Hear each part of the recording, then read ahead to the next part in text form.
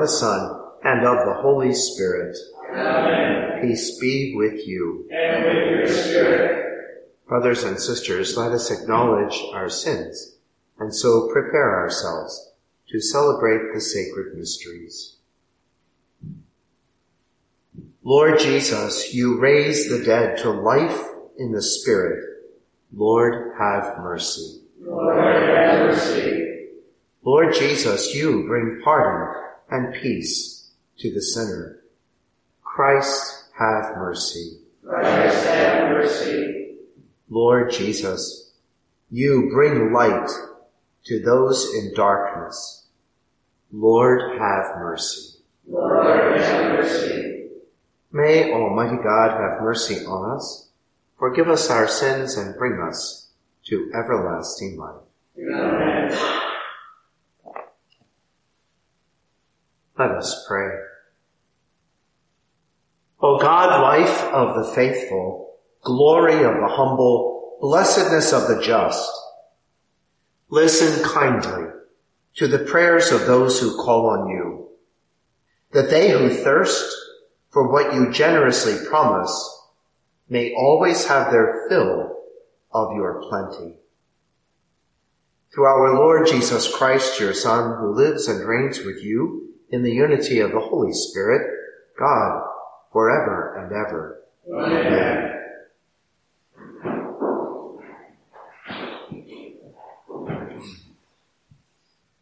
Reading from the Acts of the Apostles.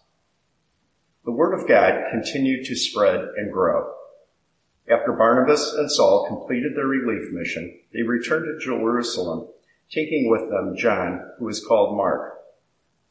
Now there were in the church at Antioch prophets and teachers: Barnabas, Simeon, who was called Niger, Lucius of Cyrene, Manaen, who was a close friend of Herod the Tetrarch, and Saul. While they were worshiping the Lord and fasting, the Holy Spirit said, "Set apart for me Barnabas and Saul for the work which I have called them." Then, completing their fasting and prayer, they laid hands and sent them off. So they sent forth by the Holy Spirit, went down to Seleucia, and from there sailed to Cyprus. When they arrived in Salamis, they proclaimed the word of God in the Jewish synagogues. The word of the Lord. Thanks be to God. O God, let all the nations praise you. O God, let all the nations praise you. May God have pity on us and bless us. May he let his face shine upon us, so that we may be known upon your earth, among all nations, your salvation. O God, let all the nations praise you. May the nations be glad and exult, because you rule the peoples in equity. The nations on earth you guide. O God, let all the nations praise you. May the peoples praise you, O God. May all the peoples praise you. May God bless us, and may all the ends of the earth fear him. O God, let all the nations praise you.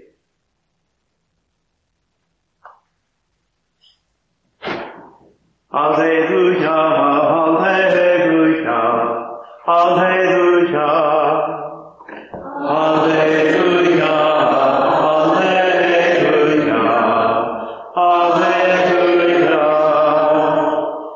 I am the light of the world, says the Lord. Whoever follows me will have the light of life. Alleluia, alleluia, alleluia.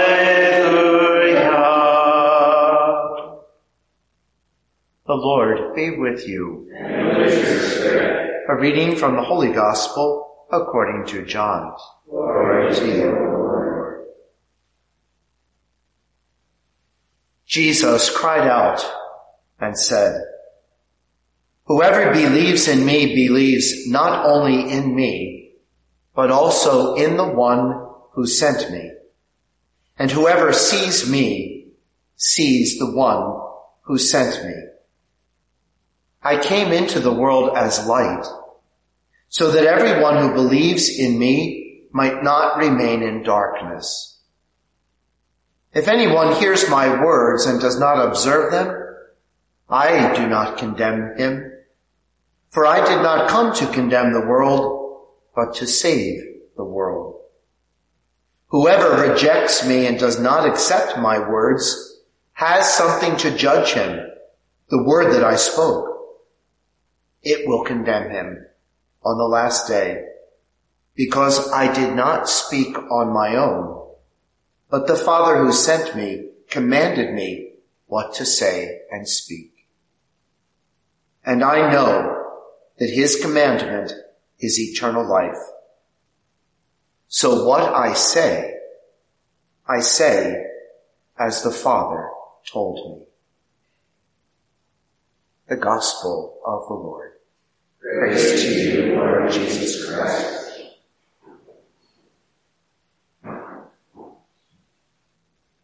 Whoever sees me sees the one who sent me. Now, I don't know about you, but I've known families that all the members of the family seem to resemble each other. Did you ever meet a family like that? When I was in grade school, the teachers, when we went, because I had a classmate who was a Duffy, and when we went into the next class, the next grade, the teacher would always say to her, "You must be a Duffy," because they all resembled each other.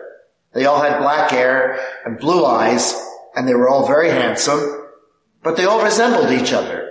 Everybody knew who the Duffys were, and other families as well. But beyond any kind of physical resemblance, today we have the substance of evidence, and that is that Jesus says, "Whoever sees me sees the one who sent me." So the Father who we cannot see, we see in the very person of Jesus. Scholars tell us that for John, this is the very last public teaching of Jesus. All the teaching from here on will be privately to the apostles, to some other disciples, but this is the most public teaching prior to his death. Oftentimes, before people die, we hear family members, who might resemble them or not, say, "This was the last thing Mom said to me," or "This was the last thing Dad said to me."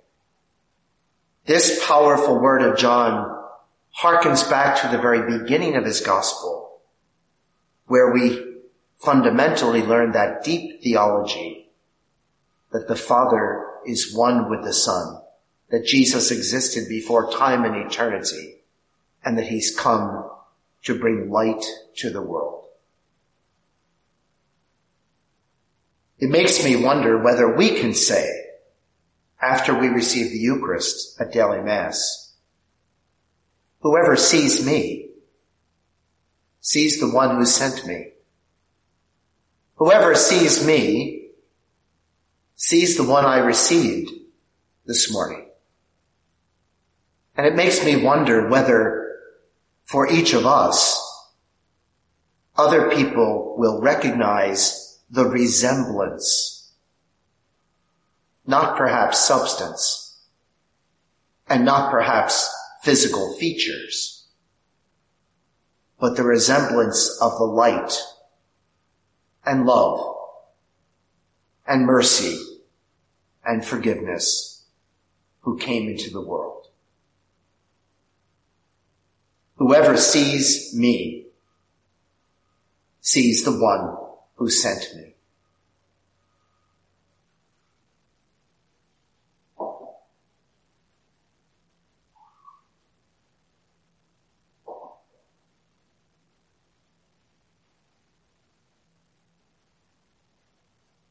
Blessed are you, Lord God of all creation, for through your goodness we have received the bread we offer you, fruit of the earth and work of human hands. It will become for us the bread of life. Blessed be God forever. Blessed are you, Lord God of all creation, for through your goodness we have received the wine we offer you, fruit of the vine and work of human hands. It will become our spiritual drink. Blessed be God forever. With humble spirit and contrite heart, may we be accepted by you, Lord. May our sacrifice and your sight this day be pleasing to you, Lord God. Wash me, Lord, from my iniquity. Pray, dear friends, that my sacrifice and yours may be acceptable to God, the Almighty Father. May the Lord accept the sacrifice of your hands, to the praise and glory of his name, for our good and all of his holy church. O God, who by the wonderful exchange effected in this sacrifice have made us partakers of the one supreme Godhead, grant, we pray, that as we have come to know the truth, we may make it ours by a worthy way of life. Through Christ our Lord. Amen. The Lord be with you. And with your spirit. Lift up your hearts. Lift them up to the Lord. Let us give thanks to the Lord our God. It is right and just. It is truly right and just, our duty and our salvation, at all times to acclaim you, O Lord, but in this time, above all, to laud you yet more gloriously, when Christ our Passover has been sacrificed. For with the old order destroyed, a universe cast down is renewed, and integrity of life is restored to us in Christ. Therefore, overcome with paschal joy, every land, every people exults in your praise. And even the heavenly powers with the angelic hosts sing together the unending hymn of your glory as they acclaim, Sanctus, Sanctus, Sanctus Dominus Deus Sabaoth, pleni sunt caeli et terra, gloria tua, Hosanna in excelsis, benedictus, qui venit in nomine Domini, Hosanna in excelsis.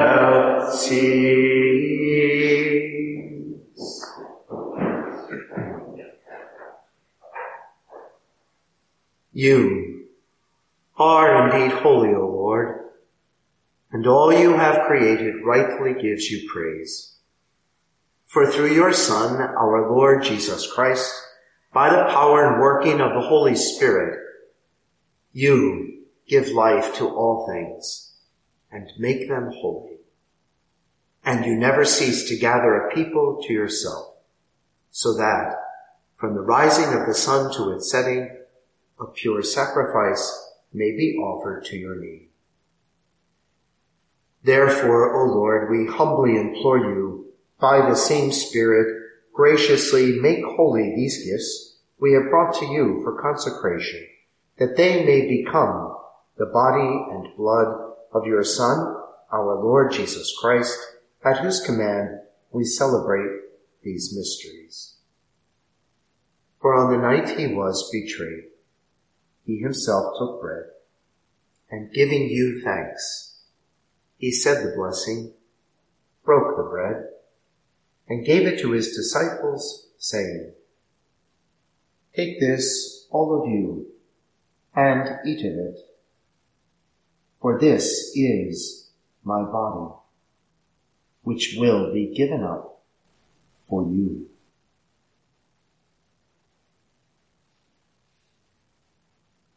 In a similar way, when supper was ended, he took the chalice, and giving you thanks, he said the blessing, and gave the chalice to his disciples, saying, "Take this, all of you, and drink from it, for this is the chalice of my blood, the blood of the new and eternal covenant, which will be poured out for you and for many for the forgiveness of sins.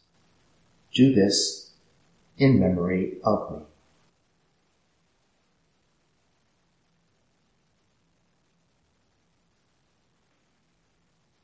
The mystery of faith. When we eat this bread and drink this cup, we proclaim your death, O Lord, until you come again. Therefore, O Lord, as we celebrate the memorial of the saving passion of your Son, his wondrous resurrection and ascension into heaven, and as we look forward to his second coming, we offer you in thanksgiving this holy and living sacrifice. Look, we pray upon the oblation of your church, and recognizing the sacrificial victim by whose death you willed to reconcile us to yourself, grant that we who are nourished by the body and blood of your Son and filled with his Holy Spirit may become one body, one spirit in Christ. May he make of us an eternal offering to you, so that we may obtain an inheritance with your elect, especially with the most blessed Virgin Mary, Mother of God, with blessed Joseph, her spouse, with your blessed apostles and glorious martyrs, and with all the saints on whose constant intercession in your presence we rely for unfailing help. May this sacrifice of our reconciliation, we pray, O Lord, advance the peace and salvation of all the world. Be pleased to confirm in faith and charity your pilgrim church on earth, with your servant Francis our Pope, me, your unworthy servant, the order of bishops, all the clergy, and the entire people you have gained for your own. Listen graciously to the prayers of this family, whom you have summoned before you.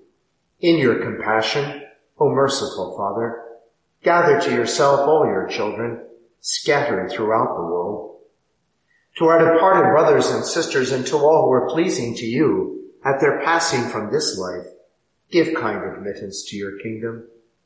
There we hope to enjoy forever the fullness of your glory, through Christ our Lord, through whom you bestow on the world all that is good. Through him and with him and in him, O God, Almighty Father, in the unity of the Holy Spirit, all glory and honor is yours forever and ever. Amen.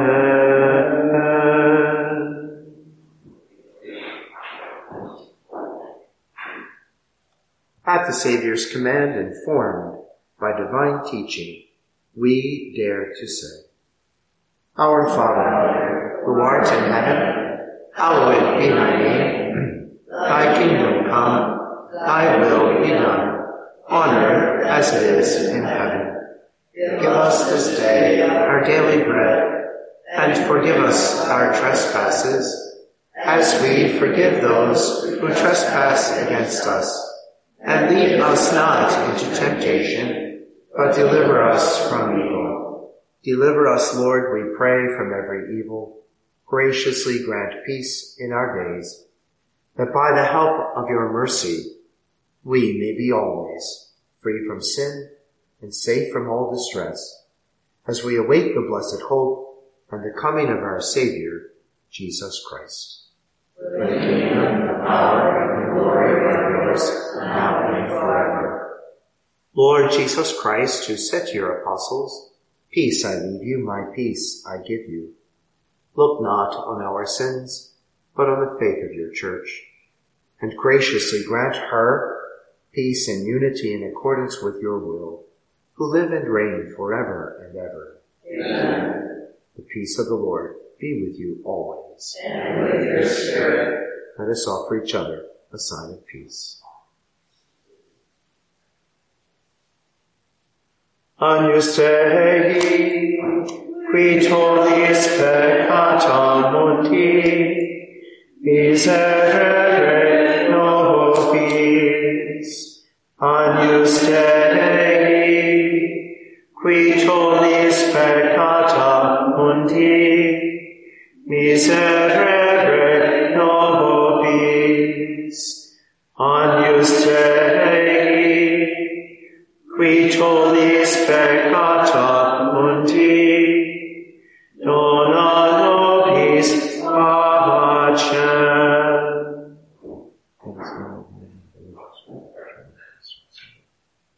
May the receiving of your body and blood, Lord Jesus Christ, not come into judgment and condemnation, but through your loving mercy, and protection and healing. Behold, the Lamb of God. Behold him who takes away the sins of the world. Blessed are those called to the supper of the Lamb. Lord, I am not worthy that you should enter under my roof, but only say the word, and my soul shall be healed. May the body of Christ be safe return, Lord. Amen. May the blood of Christ be safe return. I have chosen you from the world, says the Lord, and have appointed you to go out and bear fruit that will last. Alleluia.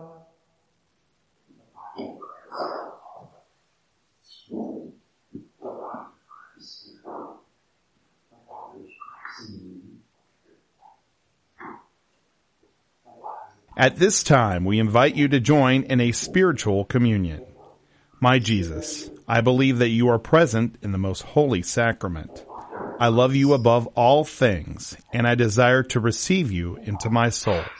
Since I cannot at this moment receive you sacramentally, come at least spiritually into my heart. I embrace you as if you were already here and unite myself wholly to you. Never permit me to be separated from you. Amen.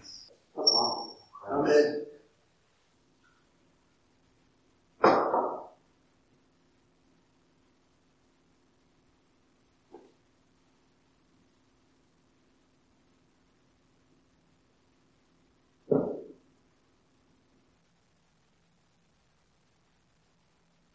Let us pray.